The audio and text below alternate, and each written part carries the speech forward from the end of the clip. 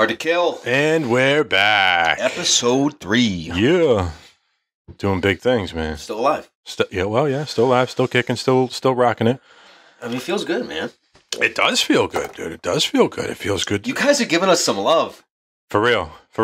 There's a movement behind this, and it's a big one.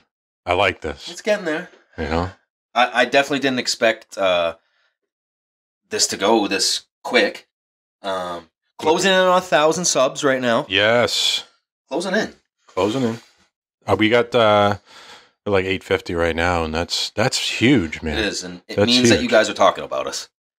Yeah. We definitely expected at this point to be like flirting with 100, 200 viewers and slowly, spreading it through social media, sharing. But, I mean, people are talking. People around the world.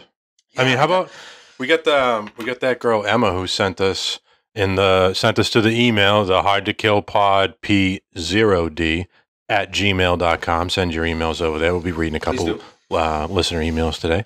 But yeah, we got this girl Emma who reached out, and she does different kinds of artwork. So I don't know if you guys are looking at our social medias. We just posted the picture of the first one. Yeah. The first one is I think it's a picture of your face, and then the head.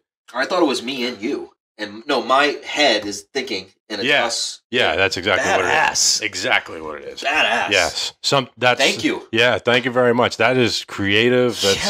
I don't have that ability. Like we both think of ourselves as creatives, but it's hard to put what's up here out there. So she definitely, I think... she hit the nail on the head. She did it, man. Yeah. Wow. And then she sent us a second one that we just looked at, and that was fire as well. It was. Fire. So I kind of told her about the colors of the combat action ribbon. Kind of like... blue, red, yellow. Goons Up. Yeah. That little emblem. Yeah, shout out Goons Up. Yeah, Goons Up, dude. If you've never been to goonsup.com, check him out. Those dudes have some sweet designs. Once again, their ideas, dude, that they're able to put on paper, man. It's just everything we think of as enlisted Marines. Right. The fucking badass guy. Yeah, seriously, good stuff. Goonsup.com. We're gonna try to definitely get some of those the flags. We got to order a few of them at least. And check them out, guys. If you're any kind of Marine ground pounder or any service, branch, absolutely. Check out his stuff. Police, fire, EMS. He had all absolutely. That. It was beautiful. Good for you, bro. Beautiful stuff. Yeah, very nice design work. I'd be curious to know who does. Yeah. Also, whoever runs Goons Up, if you could reach out to us, man, I'd love to hear your story. Who were you with, and maybe collab at some point. That'd be awesome. Absolutely, yeah. That's what this is about. That's kind of what's interesting about this, dude. You get to see the people that are kind of like you. Yeah. Because I think it helps that we're actually doing the pod. Right. But honestly, dude, as I said before, we started this because we did not see on YouTube yet kind of what we're thinking. Well, in general, we didn't see it. There's no common ground. I was talking to somebody today about it.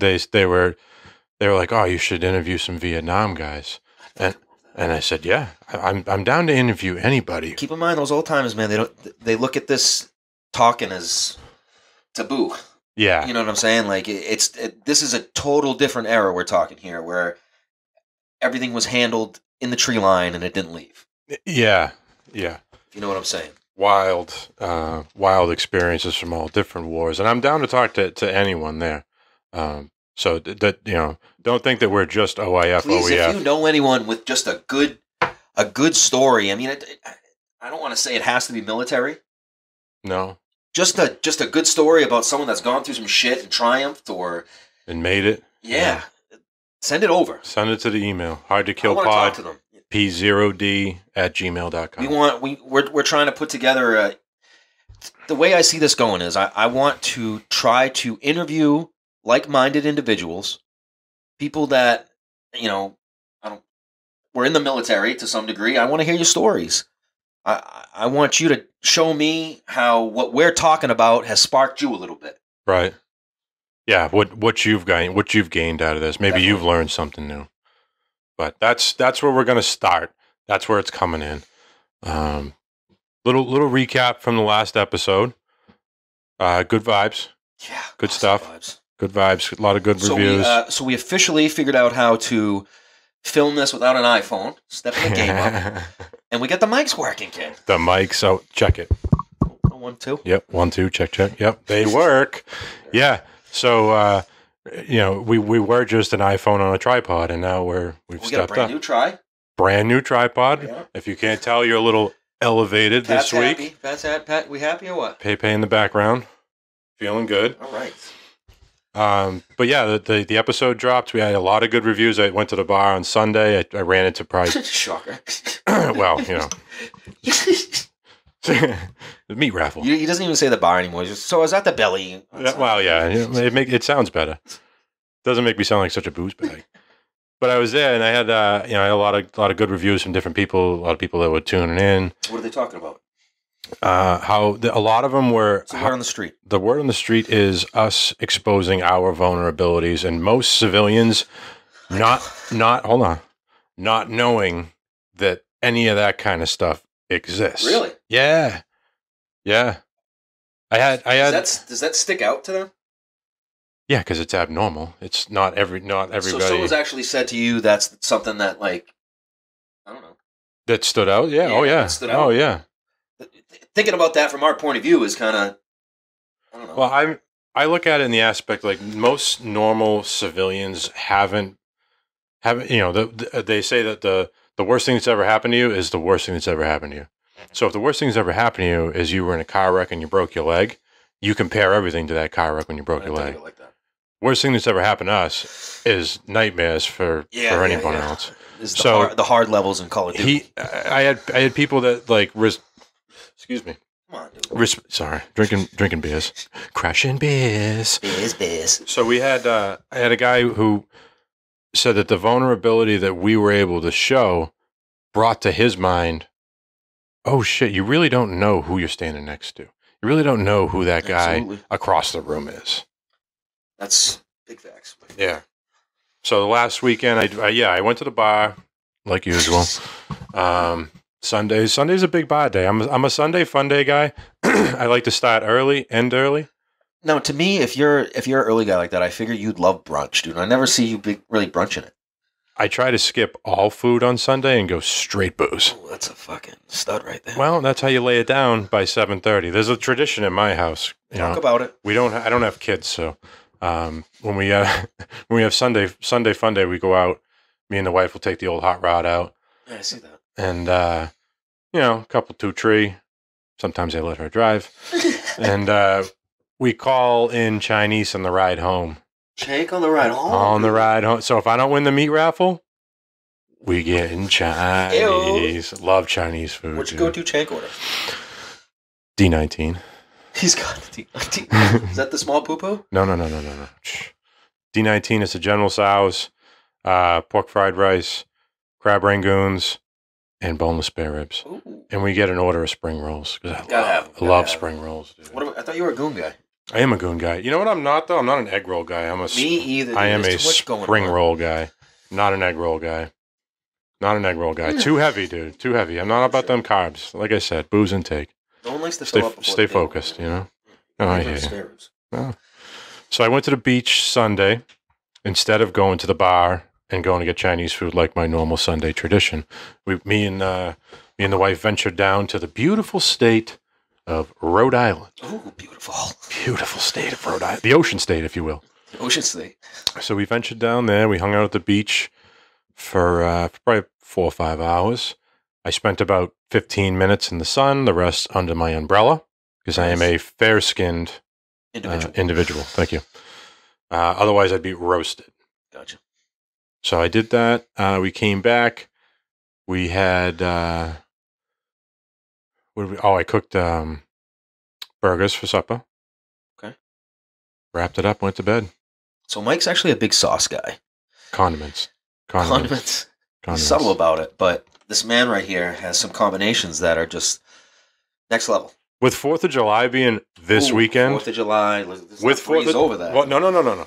With 4th of July being this weekend, this is where I shine. Big facts, dude. Dude, when I slap a double bacon burger on your paper plate as you're coming through the line, you're going to want that Arbo special sauce that I whipped up in the kitchen. Little ketchup, mayo, relish, and hot sauce. Dude, don't give it away, dude. Well, that's just one. You gotta have the hot sauce with that. Yeah, I'm not giving you the ratios either. But you mix that shit up, throw it in a squirt bottle. Forget about it. People's jaws dropping. So we gotta, as we said, we have people interested. We gotta call our fans something. So off the cuff, I went with Hard to Kill Mafia. I like it. I also like the Mafia. It's facts. Anyways, I think it has a ring to it. Mm. If you guys feel different, holla at me, but I'm pretty sure we're going with it. I like it. So Hard to Kill Mafia. How do you? Yeah. Okay. Love in the comments. Please, whatever you think that we're lacking on or we can do better, we're here for you once again. Yeah. So help us. And follow the Instagram. The Instagram is how you could get in touch with us daily. Yes. We post to it daily. We respond to people daily. Trying to build it. Yeah, that's the builder. That's the easiest way to get in touch with us, other than the email. But definitely follow the Hard to Kill podcast on the Instagram. That's huge. Please. You know, we've got almost 900 subscribers, and our followers on the gram are like 50. Let's mix it in. Absolutely. So something else I wanted to bring up when we're just in intro phase still, we're thinking about merch. Yeah, obviously. Yeah, I talked about it a little bit in the last podcast with the sticker program there. They're still being designed.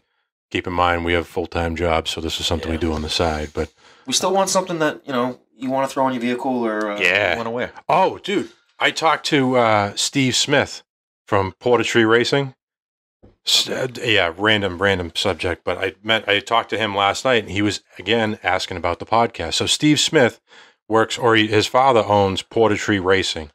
They build on drag race strips. There's the lights. It's like red, yellow, green. That's it? He builds those. Oh, cool. And he ships them all around the world. How'd you get plugged up with him? He's a friend of mine. Oh, okay. Shout out Steve Smith. Shout out Steve Smith, yeah, Porter Tree Racing. But Steve Smith drag races. That's badass. And he owns a drag car. And he told me he's going to put our logo on his drag car. So I talked to him last night. Logo. We're working on the logo, yes. But Steve drags, what is it? Something stock. Super stock. He's got a 2016 Challenger with a blower sticking to the hood. Not something you drive on the street. Gotcha. But good friend of the podcast. He's going to throw the logo on the car. So we'll have to shoot some footage of us going to absolutely. Check out one of those races. Absolutely. The logo with the flag on it. Fucking mint. Yeah. So back to merch, though. We are going to have some merch coming out. The stickers are being produced. Once we have the logo, that's huge. Now, we're in summer already, so we go with the tee? Yeah, we're going to have to start, basic tee. We're going to have an original. You got to have an OG design, so that'll be the start. And again, any proceeds that are made from merch and stuff that's how we're going to get our other brothers that want to talk. Yep. That's going to pay for their plane tickets. That's going to pay for their hotel if they're coming out here to talk. It's going to make that's going to help us our production. That's everything. I said in the first episode, man, it's crawl, walk, run, but we crawling. I definitely want to take a percentage of that and throw it to some kind of disabled veteran charity. Absolutely, yeah. I mean, I'm sure we'll get there. That's huge. We got that girl who's making up. She's done a couple of them for us. Emma, who's done those paintings. Yep. So she hopefully has. Hopefully by the end of next week we got something for you. Yeah, because stickers are ready to print. We just need the logo. Dude, I can't believe we're talking about this. Yeah, I know. I've always been that dude. Like, I got like my 4 or 5 podcasts that I watch, and I'm always seeing them come out with their merch or this and that. Like, dude, like some good ideas, man. I feel like I could do that. You know, like they're starting at the bottom, building it. That's exciting, dude. Yeah, it's an opportunity, dude. I like it. I think one, I think it's great. It's great that we're getting the word out there. 2, I think it's great that we let the vets talk. And 3, I think it's great for me and you personally. Not only is it therapy. Yeah, well, that's what I'm saying, to get it out mentally. You know how it's such of a good feeling it is that because after each episode, literally me and Mike dab up and say, "Dude, I feel great." Yeah. Yeah, big vibes. Yeah. But yeah, I'm happy that this can help others too. I can't tell you how many people have reached out to me saying that I'm hitting the nail on the head. I mean, everything I'm saying is exactly how I'm feeling. I'm not flexing right now. It makes me feel good. Yeah, it makes because the main thing we wanted to do is we wanted to associate with these people. Right. We wanted them to reach out to us somehow to let us know we're not nuts. We're talking about stuff that's happening out there, guys. That's real. Yeah, yeah, real and raw. You know, and the merch will come. That's cool. You know, we get the foot in the right direction. Definitely. That must be the most proud feeling to have like a podcast or something and see someone like out there rocking your shit. Well, I remember when I had my construction company. Absolutely. Best hoodies around, dude. Yeah. Up here, hoodies a big staple. Yeah, in you live in New England, man. It gets cold in the winter. You got your go-to hoodie. You gotta have a hoodie, man. You gotta have a hoodie, and I always made dope hoodies for the company. Yeah, you did. That first black one was, dude. The company I bought those original ones from, they don't make them anymore. Really? Yeah, because I would have bought more. Hoodie right there. Yeah, hard to find, dude.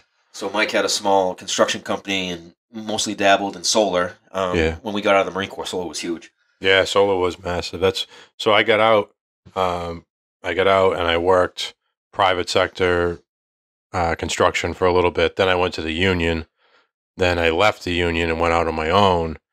And it was right when the solar boom had happened. Very nice, a lot of money. Oh yeah, it was great. Good checks. Yeah, it was great while it lasted. Yeah, well it lasted. Yeah. We have like a 5-6 year run. About that. Yeah, 5.5.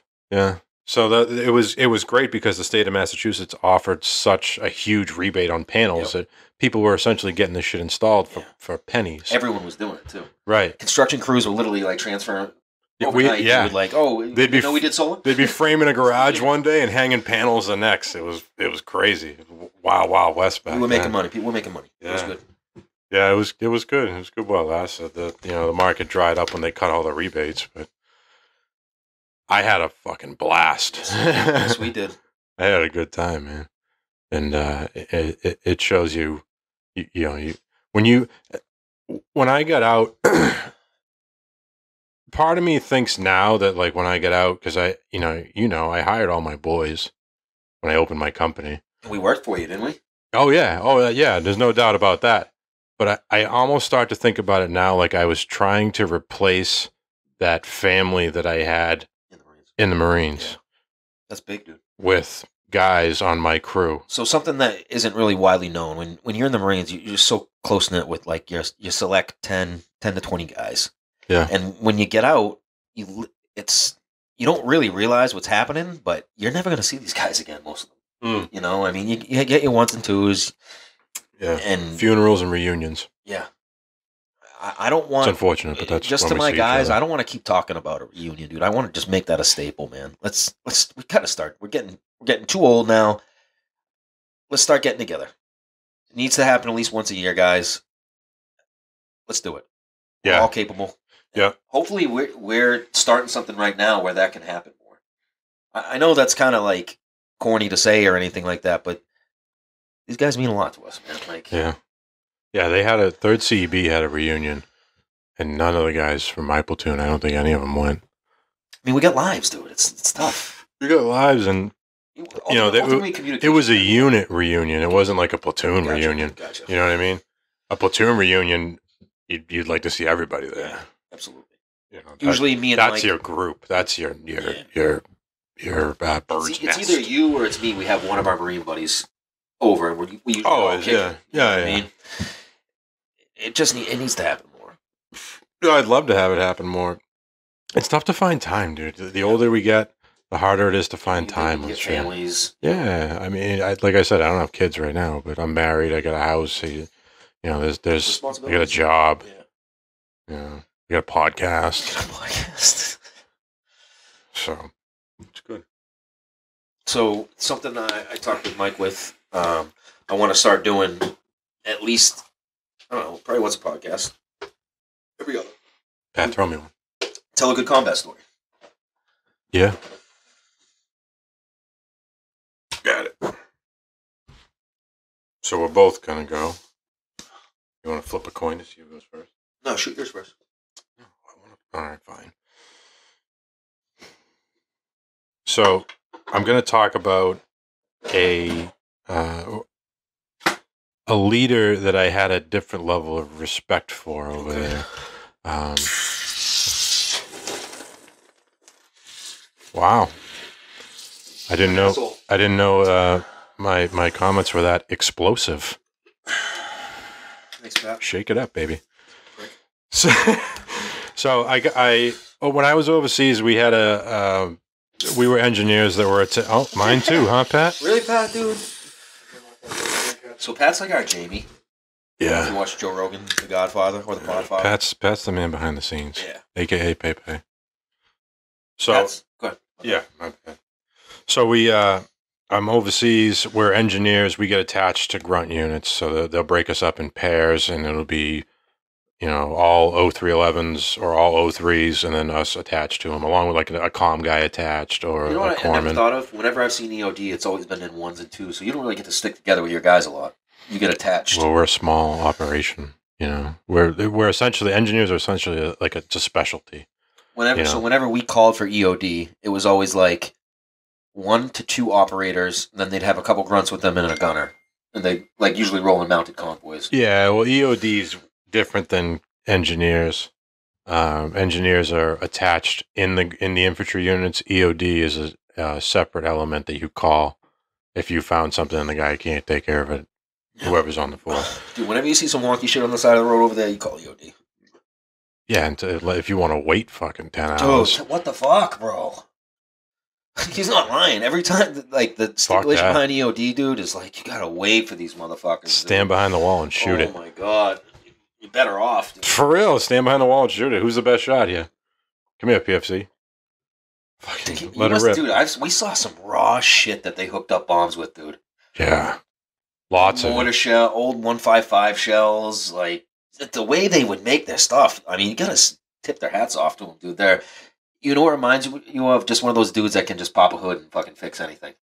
Like Eddie? You know what I'm saying? That's who's making bombs over there, dude. Fucking guy that's good at working on cars, dude. I'm telling you. Yeah. Some of his configurations, I'd look at it, I'd just be like, "That's Eddie Parker." Yeah, we got this childhood friend, Eddie Parker, he's a local farmer. Yeah.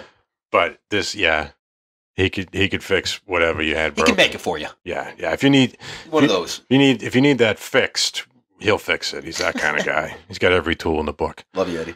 But so leadership wise, this dude, Sergeant Will Stacy, he was a grunt sergeant who was the squad leader of one of the squads that I was attached to. With I forget if it was Castro or Covalon, one of my junior guys. I was attached with this dude, and this dude was a lot of the grunt sergeants were hard-ons. They hate they hate anybody who's not a grunt. Of course, because I have a 1-3 instead of a 0-3. I'm a fuck. Bro. I've had whatever arguments with that shit. Yeah, I have too, man. I don't put up with any of that nonsense. But anyways, this dude was chill. He was mad chill. He never busted our balls on stuff. You could joke with him. It was like me talking to you. Common sense. Yeah, there was no rank. Rare. He was a sergeant. I was a corporal, but there was no. I didn't feel any difference. Okay. We were on the same page. We were there to do our job and get back. So I clicked with this guy, and I got along with him. We operated well together as me as an engineer, him as a squad leader at the grunts. He knew my operation. I knew what those guys were doing. We clicked very well. We operated together for I don't know, a couple of weeks. Then me and the other engineer were pulled out, and we went to Nalzad. Nalzad in Helmand Province, Afghanistan. Then we went from there to Musa Kala. Yep. in Helmand Province as well. And when we got to Musa Kela, we got out of the MRAP, and I walk up to You guys were running mostly MRAPs, any Matt V's? You know the little... Yeah, they had them both. You know what I'm talking about? Yeah. Yeah, that Matt V rips. Right? You ever drive one? Oh my god, dude. It's fucking awesome. Dude, Imagine having one of those, dude. No. You ever Google that? Yeah, look up a Matt V. Matt V. The most badass vehicle there is. Big diesel. Got some balls to it, oh, dude. Man. It's got a big ass machine gun up there, dude. Anyways. So we caught a lift there to Musa Kela, and it was just engineers. I think there was only 5 of us. Maybe 6 How many of us. trucks? To bring us there? Yeah. 10 truck, 5 truck? No, less than that. Maybe. Oh, you're running small. Yeah, okay. maybe 3 or 4. Oh, okay. Yeah. That's the minimum out there. You want to have at least real usually small 4. Units. At least 4, but if you got 3, dude, you're getting there quick and you leave quick. Yeah, and the convoy operator is probably a sergeant. Yeah, and he's looking just to get quick down the road. He's get mail. He's looking to get his cigarettes at the base. So exactly. Fucking hurry up. Definitely, that's all it is. Yeah, but this dude Stacy, he was just an all around good dude, and he was the first like other grunt NCO that I had talked to that didn't have like this I'm the fucking grunt kind of mentality. When it's like those dudes. I don't care that you're the grunt, dude. I walk in the front with the detector, so shut up and cover my 6. Yeah, do your job for real, dude. Like I'm not here to argue with you. I'm here to fucking save you from stepping on a bomb. So let's be friends. And this dude, I didn't have to have that with. Like he was a decent guy. Yeah, common sense. So we take the convoy back to Musa Kela from Nalzad to Musa Kela. We get out, and it's an old like town hall that the U.S. had taken over, or that the Marines had taken over with HESCO barriers and shit. And that's what they operated out of down there. We were just going to resupply. I needed C4. I needed blasting caps. I needed deck cord. I needed all this shit from next missions to take back up to Nalzad. So we go down there, and we're hanging out in the little smoke pit area outside of where our gunny and our staff sergeant stay. And I remember I was standing next to Will Covalone, junior Marine of mine, and Staff Sergeant Hasso stepped out of the door and said, "You guys ever work with a Sergeant Stacy?" And I was like, "Yeah." And we were both like, yeah, actually he's a pretty cool dude. Hopefully we get, paired up with them again when we go back. And then Staff Sergeant Hasso said he was killed. Oh, fuck. And that is the worst fucking feeling, dude. It was like 2 days ago, we were just covering each other to move through buildings, and I just found somebody that I kind of got along with. And that's the worst kick in the nuts. He wasn't like a childhood friend. It wasn't a long-term friend. But as far as like general clear-headed leadership, which is so rare. It was a prime example as what he brought to the table. And that was the first time when I was there that we had lost somebody. I mean, we were only there for a few weeks, but that one hurt. Kick in the nuts. That was a tough one to hear. Yeah. He was 23 years old from Northern California, and when I went to that boots on the ground memorial for Memorial Day, I found his tag. And I couldn't go any further because I collapsed. I saw his tag and it was emotional. Dude, you're I a cried, bigger man for even going to that, dude. I haven't even been able to go to one of those, dude. But you know what his tag was? You go down and you look at all the tags, and it's always a boot camp photo. It's you put that fucking fake jacket on that only goes to here, and you put the hat on, you stand there, and it's usually that photo. Stacy's wasn't that photo. It was a photo of him like fucking around. Really? Yeah. Like it was in, it was a photo of him overseas, but he had a mustache. He had that field stash going, dude. And I looked at it was a good photo. Yeah. It was a photo that like, that's what I would want. I don't want my boot camp photo, but that was just an element of leadership that he provided, that he was about the whole team. He wasn't trying to flex on anybody. He was about getting everybody home. He was about getting the mission done, and he was about morale. And, he was a great sergeant. R.I.P. Yeah. Rest in peace. To a real one. Will Stacy. Cheers. So something that you need to talk about is when you find someone over there that's close to you like that you can, mesh with, if you will, and they just get ripped out from under you and something like that, it's not only are you already in kind of a negative mindset over there because you don't know if you're going to get to the next day, to be honest. But with someone like that, it's just this extra weight that gets put on you that it's no good. No. It's and it was just so like the dude could bang, Dude, he could fight. Dude. He knew how to operate. He knew how to move. He knew to let the guys sweep and not to, he knew where to step. He knew how to advise his guys to cover us. He was everything you wanted as a grunt sergeant if you were going to be attached there. He's a salty motherfucker. And just chill, man. Like, never give you a hard time about shit. Baby, don't trip. Slow your tone. So I told my combat... Oh, stop, dude. That song is awful. It's not, dude. Pop Smoke, welcome to the party. Come on. God. Dude, Wow. Give Pop some love, dude. Come on. Welcome to the party. Baby, don't trip. Lower your tone. Come on. No. Anyways. Don't sing. Mike told his combat story. One of them. And I'll pull something out of the bag for you.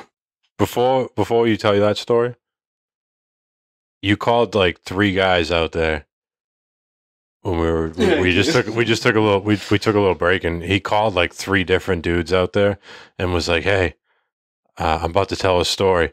Which one should I tell?" And all 3 of them were like, "Call someone else." Like, dude, don't tell that story. Don't tell my story. I got kids. Not because it was anything bad. It's just clown. Like, Cardi, cut it out, man. It's I don't know. Y'all are sweating, dude. It's good. Sean. Sean's scared. Yeah, dude. Sean's scared. Philly. Jesus Christ.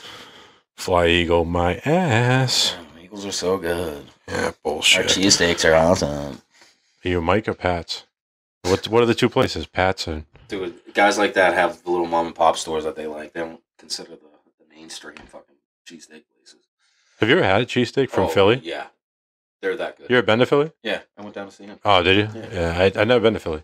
But I love me a cheesesteak. Dude, honestly, props to Philly, dude. I don't know what it is, if it's the water down there or what it is, but they're just better. They are just better. What?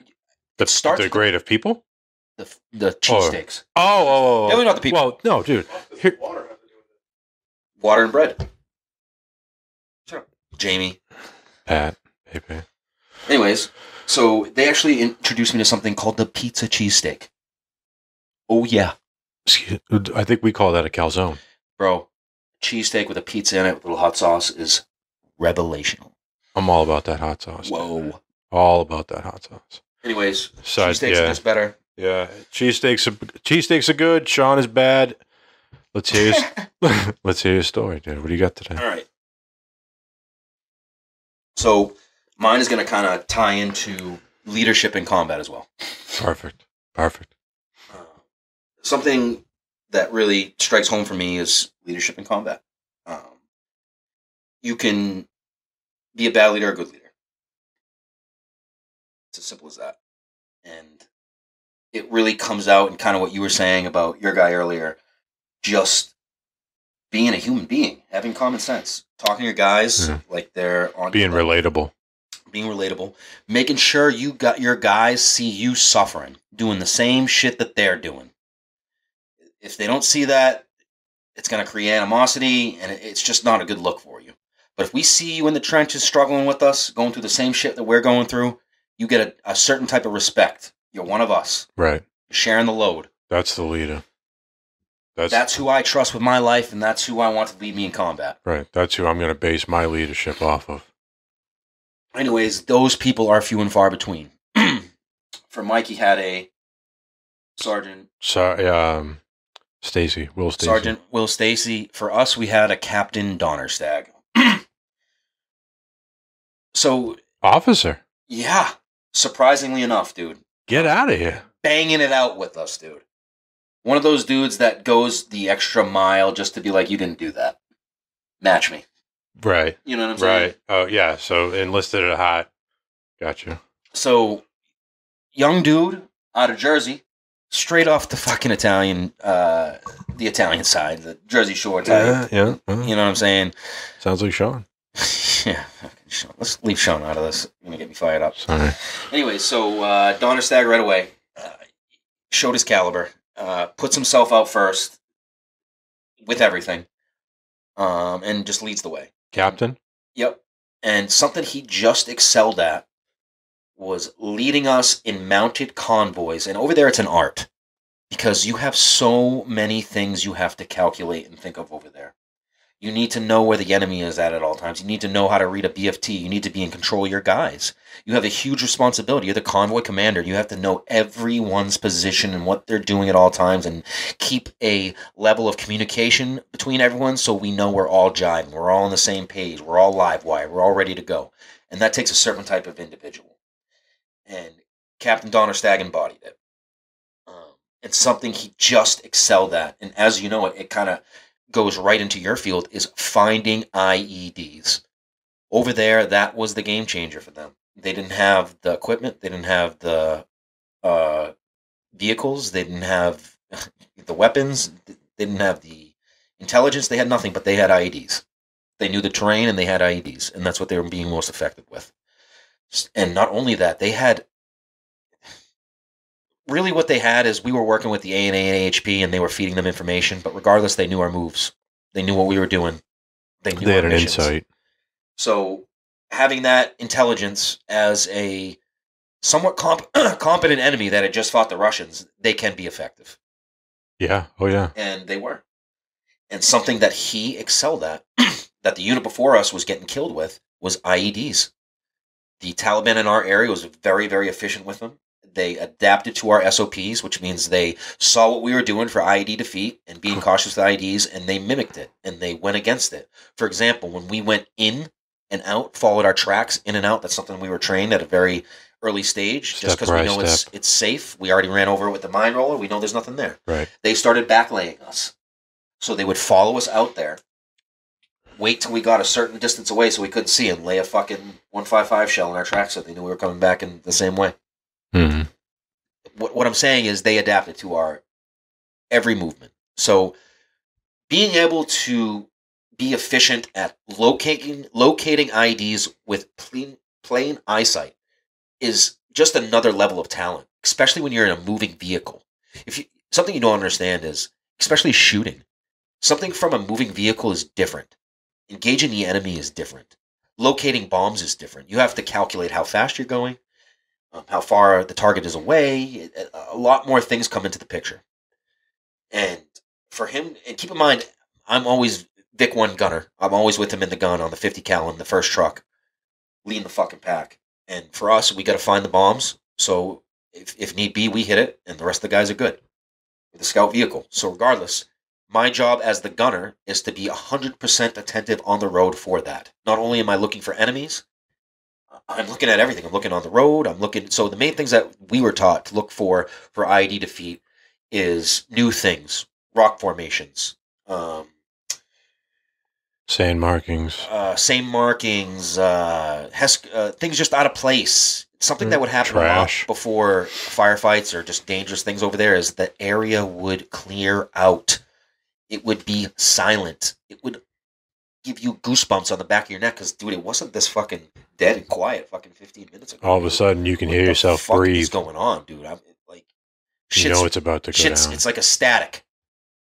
And you know what I'm talking about. Fuck yeah, I do. I get chills thinking about it. It's an unsettling feeling. You know you're being watched, you know you're being cased, and you know they were plotting against you. I don't know what it is, but there's something in us as human beings that can sense that shit.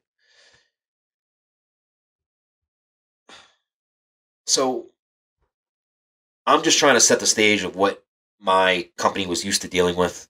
My group of guys, it was about 20 of us. Supreme leadership.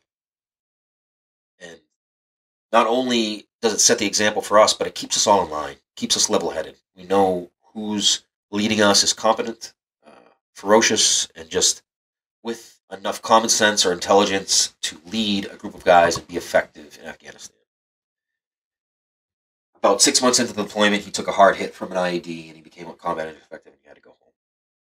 It was just like you said, when you lost your sergeant, a significant hit to the guys that I was over there with. I'm not trying to tell that story, so regardless, after he left, they had trouble replacing him, as obvious they would, because there's not another one like him, with incompetent leaders and people that have never led Marines before, guys right out of OCS type deal, or just with a simple mindset. And basically what we were tasked to do throughout the days was go check up on 2 separate highways, the patrol bases that we had set up throughout our deployment. So we had 2 highways, Route 1 and Route 606. Dangerous motherfuckers, loaded with IEDs, loaded with Taliban. Not pleasant places. Regardless, we're down Route 606, checking up on one of our patrol bases. And keep in mind, between these patrol bases is mud huts, small towns. Yeah. That's yeah. Keep in mind, there's not a lot of paved roads over there, so the paved roads really, or concrete, really get attention over there. So between these patrol bases were the spots where you would get most action. You would get most people trying to ambush you, most IDs going off, because you were kind of further away from reinforcements, so they had a time window. So on a convoy one day, we began to get mortared between patrol bases. And the person that was in charge, I'm not going to name drop, so we're not here for that, but I'm just trying to make a example of leadership. Good leadership and bad leadership. So keep in mind, we had a new convoy commander, and he hadn't been in a lot of combat situations. And awesome, you haven't been in a lot of combat situations. Talk to your guys. Right. You're not know alone. Who your salty guys are. Know who's really running the enlisted guys. Talk to them. Humble yourself in front of them. Let them tell you what's going on. The guy didn't do that. He tried to take everything over on his own. He couldn't handle it, and clearly he was starting to fumble. Unfortunately, over there, an ignorant leader is not aware. They do not know they're being an ignorant leader. So when they start being called out on, they start with that petty Marine Corps, you don't question an officer, your uniform's out of regs, you haven't shaved in a week, like that type shit. Which, when you're in a not to cut you off, but when you're in a combat zone, tell that. Yes, when you're in a combat zone, that shouldn't apply. Yeah, when your boy got smoked yesterday, I don't give a fuck how long my mustache is. Let's focus on what's in front of us, and we'll deal with that at another time. Anyways, so we began to get mortared, and the person that was in charge of our convoy wanted us to halt and find who was shooting at us. Hold on, he wanted you to halt while you were being mortared. Keep in mind, we have 4 vehicles going at least 40 miles an hour. We have a high-value individual with us. I think it was like some general or something we were bringing between fobs. You do not halt and wait to get shelled in any situation, especially when you really don't know the area. No. It's not your domain. You're far away from reinforcements. It's all bad. And realistically, basically, the guys had to take over and just not listen to them. Yeah. And just push. That's unfortunate. Yeah. And that's just kind of a quick example of poor leadership. I mean, I don't really know what I'm trying to tell you behind. Well, thank God he had you guys. He had them salt dogs that were there. I can't imagine what's going to happen without that. I'm sure there's a lot of situations like that. Exactly. So without somebody like you or another NCO or another junior Marine stepping up saying, "Hey, we're sitting fucking ducks here. Make some invasive maneuvers and get us out." Or just get out of the kill zone, period. Yeah, it's always get out of the kill zone. We're not trying to be G.I. Joe out here. No. You know what I mean? No. This isn't a Hollywood movie. You're trying to survive. You're trying to survive, man. Period. That's first. Yeah, survival is number one. When you're as a human being, when you are brought back to the basic instinct of survival, you really establish the rest of your life. When you're looking at something like this is going to be the end, and you made it, and you did it over and over again, it gives you a different outlook, man. You know what someone told me that like I work with? Before we end that, I am thankful that you were there, and that the other fucking Marines were there that knew how to handle this shit, dude. Because you hear about a lot of situations knew how to do it, that those guys aren't there, and they just have to deal with the bad leadership. And they get some of those dudes get smoked. Doesn't end well. No. So someone I keep in mind. Me and Mike are both in construction. I kind of keep in mind this is new to us. We talk about it a little bit. So I was talking about this podcast to a guy that I work with, and I'm kind of a negative individual usually. I don't know why. I mean, it's just me. But regardless, I guess I was just bitching a little bit about my life right now, and he was like, "Yo, dude, slow up." He's like, "You tell me the story about taking a round to the head, getting in these firefights. Like, dude, you fucking made it out. You know what I'm saying? Like, think about that." Like, I think about that all the time. You made it out of those motherfucking situations, guy. You shouldn't be here right now. It's humbling. Dude, you're here for a reason. I think about that every day when I get up. You gotta think of it like that, dude. That's how I think of life, man. Because we minimalize these things. You don't really think about first view, first player. Like, dude, I actually did this. I actually went through this. Like, dude, I'm still here. You know what I mean? Yeah. It's unless you have somebody like I have you have me, we have anybody else that wants it. Unless you have somebody to talk to that's been through those situations, bro, you can't relate. You can't. Like I would never speak on fucking pregnancy. I can't relate, dude. I don't want to hear somebody who's never been there speak on how my fucking brain operates when I get back. That's what I was talking about with the VA, dude. Yes. That just makes sense, man. Like, I want to talk to someone that has been where I've been, has seen what I've seen, because they understand it. I'm a lot more comfortable. I want to tell you what actually happened. I trust your opinion, more importantly. Yeah. And you're not afraid to say anything. That's the biggest thing, dude. You can't be afraid. Like if I'm going to sit down with somebody and I'm afraid to talk to you about certain subjects, then you're not going to get the full thing. I'm going to hold stuff back. I'm going to be concerned that I'm going to be judged on what I tell you, which is that's a vulnerability that we're trying to get out now. And it's not easy. No, it's like I see some of you judging us in the comments, and keep in mind, this is our most vulnerable thing. Something that we have buried deep down and tried to be men about. Try to be this tough guy. Nothing bothers me. That was a part of my life, but that part's over. No, dude. It's not. It's really not over, man. And I'm not trying to cry on someone's shoulder, but I'm really just trying to show you guys that you're not alone, man. Yeah. We get it. We've been through it. Let's put it out there. Let's crack a beer. Let's crack a beer. Let's tell a story, man. It's me, you, and Pepe's in the background. It's crazy. Like just stories like this make you emotional, dude. Because we're dudes, dude. We're not used to being emotional. Yeah, you're uncomfortable. Expressing emotions in general is tough for me. Like my wife gives me a hard time a lot about, not a lot, but my wife will give me a hard time saying you have no emotions. You don't show a lot of emotion. I've heard that too many times. And it's like, because the only emotion I have left is pain, and it's not the one that I want to bring out in situations like that. No, so when you don't, you put this wall up of I'm fine, everything's fine, we're good here. It's no good. It's another side effect. It keeps getting bigger and bigger. Yeah, it never goes away. I want to try to keep in mind we're just figuring out the flow of this podcast, but I want to try to talk about PTSD more. So I don't think it's openly talked about because, dude, it frankly scares the shit out of me.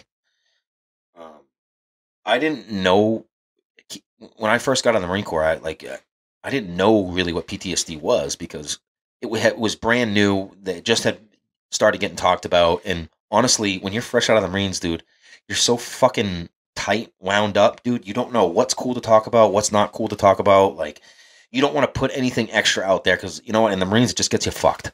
Yeah, my dad is that's what he used to call me all the time. Wound up. I mean, we'll get it. My father will be a guest at some point. Yeah, We'll talk to him, and that'll be a whole episode on what it's like to be a parent and send your kid to war. That is definitely something that should be addressed. You know, that we don't think about how much we're scaring the fuck out of them. Yeah. Think about it, dude. I think about it right now. If it was my son, dude, that would scare the shit out of me. I have to put trust in someone else to handle my kid, dude, and I know what the world's like. And he's not going to camp. You know, as we just said, good and bad leadership, dude. That's all over the place. If you're a competent father, dude, you're not going to let your son 10 feet away from you. Never mind go to the Marine Corps. Yeah. Anyways. So, combat stories. We're going to keep trying to do that. Yeah, I would like to have that be a regular segment on the show. I think it humbles us a little bit. Gets us kind of in our little bag talking about the real shit. Well, that and it feels good for me to say it out loud and not just think of that moment in my head repetitively. Yeah, you know what I mean? To not, like, I think of that. I think of standing next to Coppola when the hospital came out the door and was like, Stacy's dead. And that plays in my head. They're burned in your head. But when I'm standing in my kitchen with my wife and we're cooking dinner and I'm prepping the stuff to go on the grill and I'm silent over there, she doesn't know what I'm thinking. And I don't, you know, I don't say anything. Sometimes she'll say, "Oh, you all right? What's going on?" And yeah, I'm fine. I just snap out of it. But you don't realize, like, I realize it now that I slip into that flashback kind of trance every now and again. Yeah. Yeah, I know I do too. And I'm so happy you just said that. It does, dude. You catch it super self-conscious, dude. Like, you ever just catch yourself just like checked out, completely locked into a thought? People look at you strange. Yeah, it's scary because I don't. You can see that you're thinking about some vivid shit, and it takes a second to snap out of it. It does. And but that's real. Like that, you know, replaying it. I mean, Stacy's only one thing, you know. Replaying those images, and it comes in waves, man. Some days are better than others, but are you guys reaching out to you? Yeah, I've talked to a handful, you know, guys I haven't talked to in a while too, dude. Dude, my buddy from my buddy from North Carolina, Christopher, gave me a call on Tuesday and said, "Hey, I just binge watched the 2 episodes." He's like, "I think it's great." Smart, we're thinking about you. Yeah, shout out. There's a bunch from me. I know. John Abbott, Josh Brown, Alex Gaslam. Xavier, props on being a fucking stud firefighter, dude. I see you out there. Yeah. Twin. What I'm saying is, dude, there's plenty of content. You know, I want to bring these guys up here, dude. Well, that's what I'm saying, dude. I want to get these dudes. You know, we film in my house, and there's a spare bedroom. There's somewhere for you to stay. I'll feed you. Tell a story.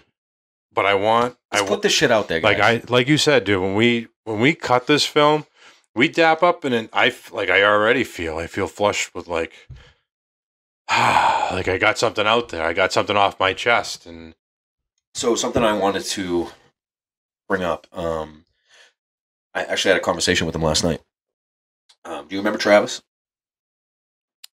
Travis Smith? The one and the only. Recruit Smith? Recruit Smith. How could I forget Travis, dude? When me and Mike went to boot camp's the first stop in the Marine Corps, we were on the same side of... So in Marine Corps, it's just basically racks in a big room. And when he says racks, he means bunk beds.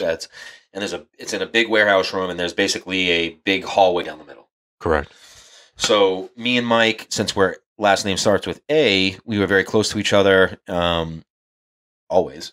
Yeah. And directly across from us was Travis Smith. Recruit Smith, dude. So Travis is from Georgia, Macon, Georgia. God bless him, man. Great dude. Not not even to get that. They need to know who Travis is first. Like, Travis is a very individual person, unique. When I say that, Travis is going to do Travis. Yeah. I've never seen someone be so defiant to such a tough individual, being Chambers.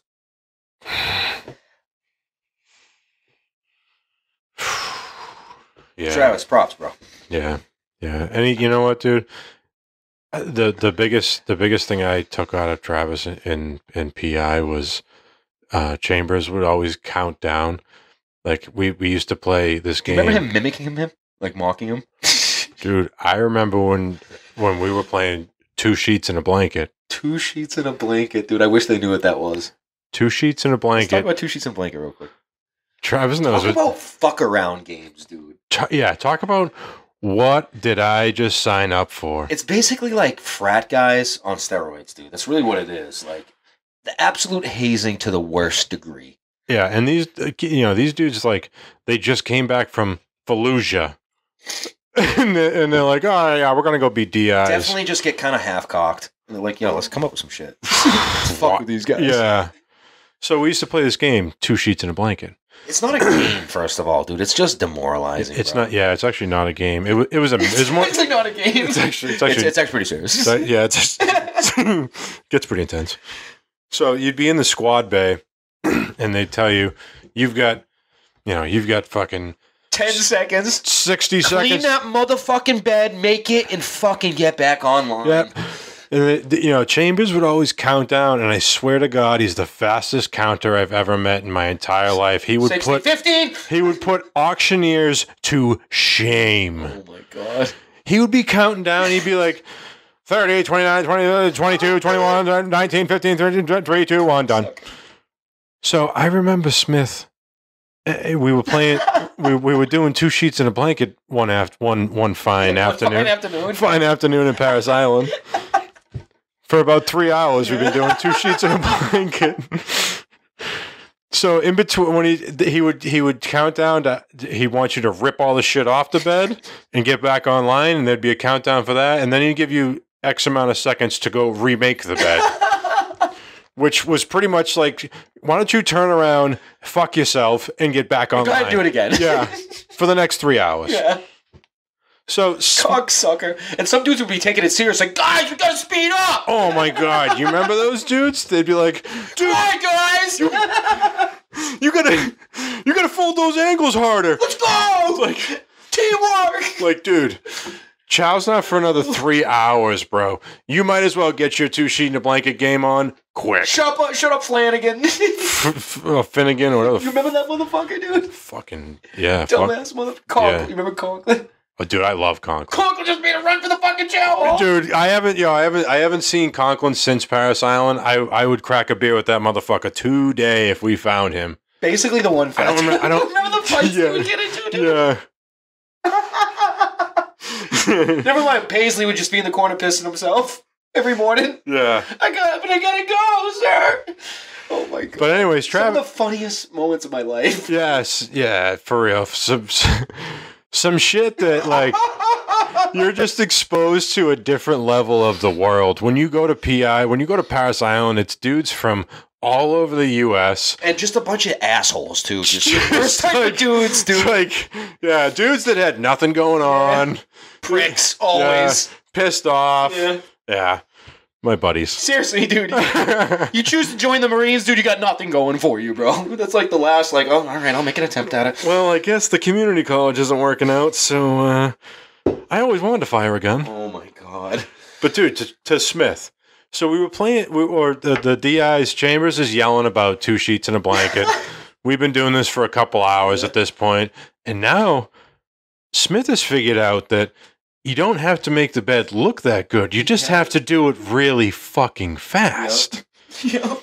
So he did it as fast as humanly possible and would be back online. And Chambers would skip numbers. 29, 20, 29, 28, 27, 19, 14, 3, 2, 1. That's how it went. And I remember Smith going, "Sir! Recruit Smith! Request permission to... What is it, Smith?" Dude, no one can Sir! Can appreciate this. You skipped numbers. 25, 24, 23, 17. Shut the fuck up, man. Dude, to do that too. Oh, and they fucked with him all day after that, but I had so much respect for the fact that he was like, just give it back to him a little bit. I've figured out that this is just a mental game.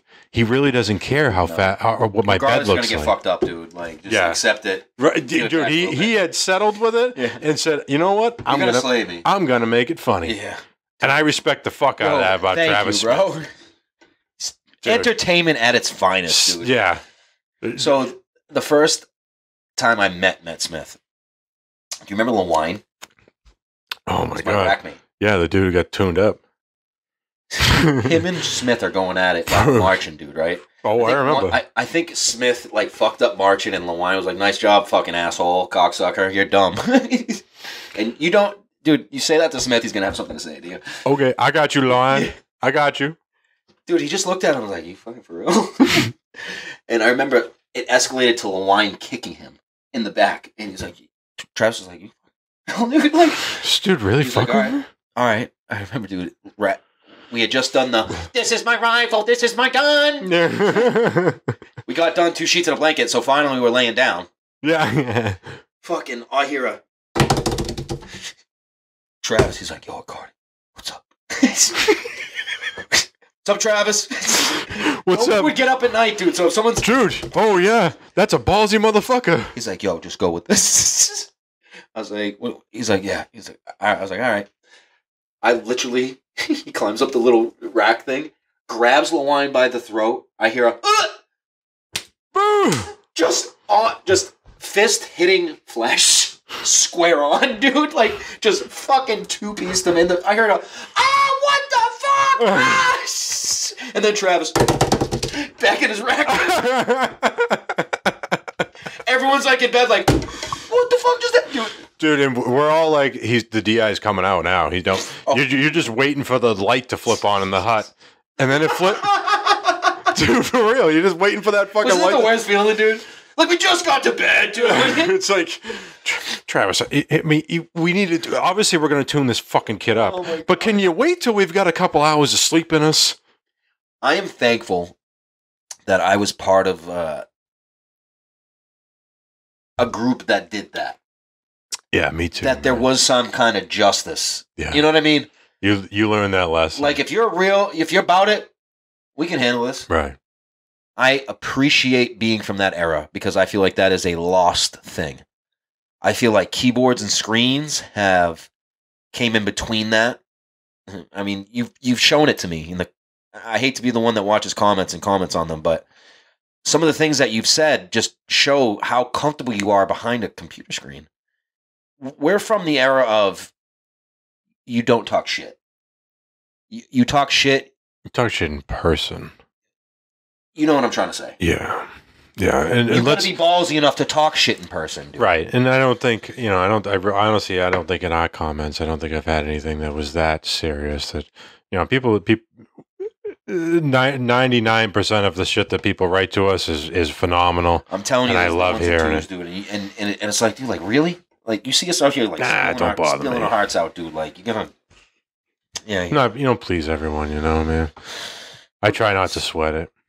Travis Smith. So, what I was getting to with him, you got to kind of know the type of person he is.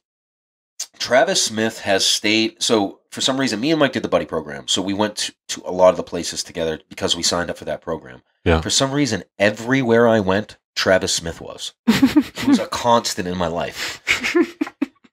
I have got to say I am thankful for that. I believe over time Travis found out of the type of guy I was, and he fucked with me. I fucked with him. And he has stayed in my life. He hits me up probably once or twice a week to just hear how our podcast is going. Yeah. I can tell you I would not have been able to do this without Smith. He's a very ambitious person, and he always gets that hustle first. He's down on it. He's tried it already.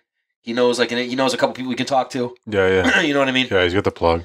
Always. And I got to say, Travis, thank you. You've been a real one in my life.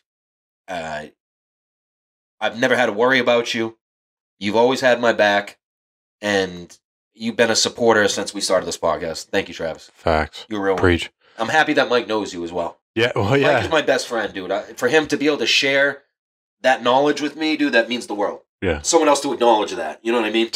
He's a good dude. He's a good dude. Another thing to prove that guys that you meet in the Corps, truly, the ones that you've, like, Winton, Xavier, Travis, Cervantes, Donnerstag, y'all know who you are. They mean so much more to you. Yeah. Yeah, it's a different level, dude. You know, once you, especially if you've been in those situations where you either you've lost somebody or if you've cheated deaths with somebody, like that's a relationship that never goes away. We have a unique personality. Not everyone likes us. No, regardless, the people that you do mesh with, that's why they mean so much. Yeah, yeah, to that aspect, absolutely. To be able to like nothing else matters. It's funny, man. I say this to people a lot. Like, you know, the media tries to portray us as such divided. Excuse me. Sorry, that was the beers. Bud Lights. That was free shout out. Next time, Bud Light's gonna have to sponsor for that. Dude, imagine that. Yeah, I fuck with Bud Light. Oh my god, dude. Well, drink your beers. I hate how the media tries to depict us as Americans, as a country, as such a divided. Well, they bring up these topics to divide us. Well, yeah, and I know that. There's a lot of people that don't know that, but it's like the Flanagans that, like, come on, guys, let's try hard. Yeah. Like, can you not see the big picture here, guys? Right, like, right. You know, we get further if we work together, but it's so hard to convince the masses of that. Yeah, the fact that, like, for us, stuff like you know, I don't care what your race is. I don't care what your religion is. I don't care what We're all in this fucking trench right now. Right. You know? Yeah, no shit, dude. Are you swinging the shovel? Because I am too. All right. Like that, you know. And if those guys, the guys that are willing to drop rounds for your country, big facts. If we don't care about any of that stuff, there's no reason why anyone in this country should. I like that right there. There really isn't, dude. You know, there's no division. People need to listen to that. Like, there is no division there. You know, for we're all us, hearing the shit, bro. For like, and you want to talk about the real ones, like the real Americans, the guys who went there and fought, they don't give a fuck. They don't care. They don't. It's not something we talk about. You wear the same camis as me? We good. Big facts. We're all green here. Yeah. Like it just blows my mind that, like, normal civilians think that America is so divided. It's really not, dude. But when there's rounds going down range, exactly, we're all dude. suffering together. Yes. Bro. When shit hits the fan, no one cares what color your skin is. No one cares who you sleep with. When shit hits the fan, I'm getting your back, you're getting my back. Yeah, you're an American, I got your back, dude. That's what it stops at. And you know, a lot of people need to hear that and fucking act accordingly. Yeah, man, embrace that. Like, we stand so much stronger as a nation than we do divided. It needs to be. That's a deep topic right there, dude. It's a huge topic. That could be an episode in itself. Like, how about the fact that, like, we've got just under 900 subscribers. No one knows Travis is a black guy. True. Yeah, I didn't say that, did I? No. Because it doesn't fucking matter. Because it doesn't fucking matter. Exactly, dude. He's a brother to us, man. Dude, you just dunked it right there. That's a good call. Nobody knew that. Because I think of him as my boy, dude. You know what I mean? Like, I'm not even thinking of these fucking. Right. So keep thinking, keep reading or drinking the Kool-Aid that the media says we're so divided. Nah. Little common sense apply. The people that are going to live and die for this country, they don't care what it is. They're willing to do it together. It's fact. So, something to easy breeze us on the way out, dude. I wanted to also talk about music in combat. To me, I was a gunner, as I keep saying. Mm-hmm. Having just that good playlist is so imperative to... You have to get into your job. You have to do it to your best of your ability. And over there, whatever your job was, you finding bombs, me putting rounds down range, whatever. Do it at your best ability. Right. That got me in the zone, dude. For some time over there, I went through every for some reason Metallica really hit the spot for me over there. I don't know if it's just the way their songs sound or what, dude, but you wanted something to get you going a little bit. Yeah. I was on the other end where I never had music. True. A lot of people you can't use the headphones a lot. No, I'm out walking, sweeping. There's no. See, we'd always have a speaker in the truck or some shit. Yeah, we were ground up. There was, but I have songs that played in my head. What'd you go with? I like a little bit of Tool. Tool's always a good one, dude. I like some Tool. I like some Drowning Pool, especially in the time frame we were there. Drowning Pool. That was my football playlist. Little Drowning Pool, dude. Oh yeah, let it rip. But what happened to rock, dude? Think about the genre. The genre in general is kind of faded. Well, dude, the kids nowadays don't want that. Hits were coming out when we were going through high school, like rock hits. Yeah. Alternative rock more so, but I mean, Stained was still popular. Dude, Korn, dude, Korn, come on, dude. The Biscuit, Limp Bizkit, dude, come on. Dude, I still get down to Limp Bizkit. The Biscuit, dude. Hitting the gym, I still get down to Limp Bizkit. Shout out Fred Durst. Definitely. Regardless. Yeah, it's good. I've got to stop saying fucking regardless, dude. Oh my god, that's my filler for anything. It's the word vomit. Yes. So many people have called me out on it. Really? Yeah. Say regardless again, asshole. Oh, I don't even notice. If you watch, do you actually watch our podcast after? Yeah. Because it's hard. It's hard to watch yourself. Yeah, to me, it's just TV. Yeah, I don't know. I don't like watching myself. Don't bother me. That's definitely one of my words I use. I wonder what mine is. You'll find it. Drop in the comments. If I use you'll see one comment like this. Yeah. What do you mean? I say anyways a lot. Well, you want to cap up? Let's shout out the socials. Where are we at right now? So we're on the YouTube Hard to Kill podcast. What's the Instagram? The Hard to Kill Pod with a 0 instead of an O in pod. Got it. Make sure. Yeah, and the email is the same way. It's it's not for the email. It's just Hard to Kill Pod with a 0 instead of an O. Dot or at Gmail. Send us emails, man. Send us. I would love it. Real quick. Shout out one of them. Yeah real quick. My bad. I'm pump. That was a pump fake on the closure. We're hearing you guys. We're gonna read a listener email here. So it's from the simulation. There's no name on the top, but it says, quote, "So glad to have seen Nick on Soft White Underbelly. This podcast is doing a lot of good. You don't even know. You guys are fucking fantastic. No other way to say it. Topics I'd like to hear you two cover. The role of contractors over there. Good one. Traumatic brain injury, impulsivity, and suicide. Impulsivity is a huge thing. Yes. We'll get to that. But the VA and what can be done to fix it. That's a whole nother episode. Yeah, no kidding. Trauma-based therapy and if it's effective or not. That we could talk about. She says, or whoever this is, says, don't be afraid to do more than an hour. People will listen, which we did. I think this is like an hour and 20. Yeah, I hope so. She said, drop a link to the stickers in the description of the next YouTube video. Lots of people don't have Instagram, but would love to financially support your efforts. Oh, we just set up a GoFundMe.